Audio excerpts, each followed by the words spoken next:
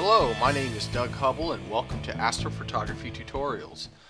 Today I'm going to talk about how to process your meteor shower photos that you take with your DSLR camera. Just recently we had the big event of the Perseid meteor shower, and that was a very nice cluster of shooting stars coming out of the constellation Perseus.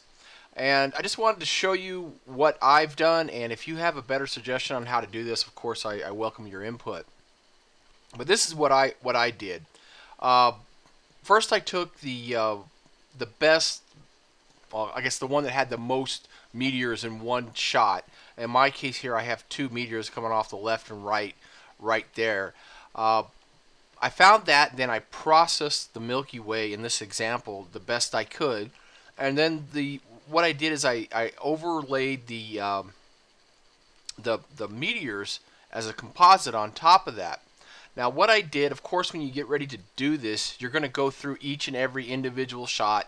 You're going to find out which ones have actual meteors in it, and then you'll know which frames to bring in and overlay and composite into the image.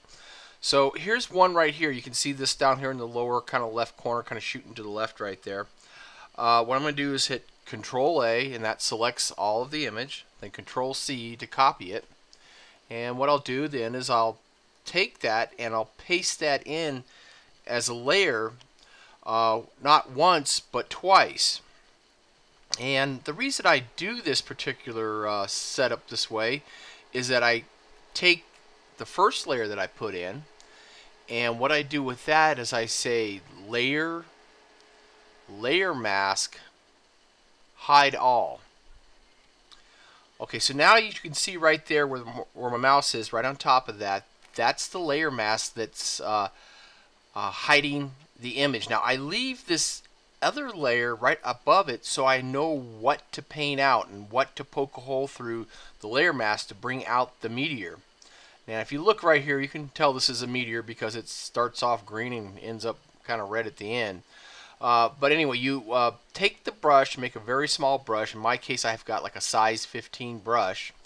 And with that first layer right here, you have that selected, and you're going to be poking a hole through that layer mask. You're using this top layer, this layer 3 in this example, as a guide to know where you have to poke a hole through it. So then I'm just going to take my mouse and then kind of go across it like this and paint that out. Okay, that should be good enough. Now if I take this layer off, I see that I painted that hole through the layer mask. Now I might have missed a few places. Looks like I missed a little bit right there. So I can, now that I've got the basic outline of the meteor shower, now I can fill in maybe the places that I missed.